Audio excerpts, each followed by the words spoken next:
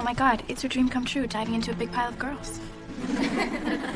Okay, yeah, I've got an apology.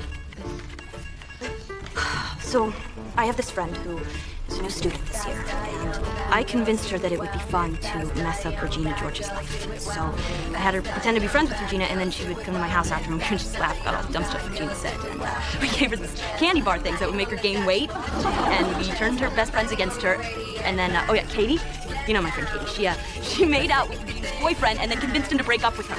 Oh God, and we gave you foot cream instead of face wash. God, I am so sorry, Regina. Really, I don't know why I did it. I guess it's probably because I've got a big lesbian crush on you. Suck on that!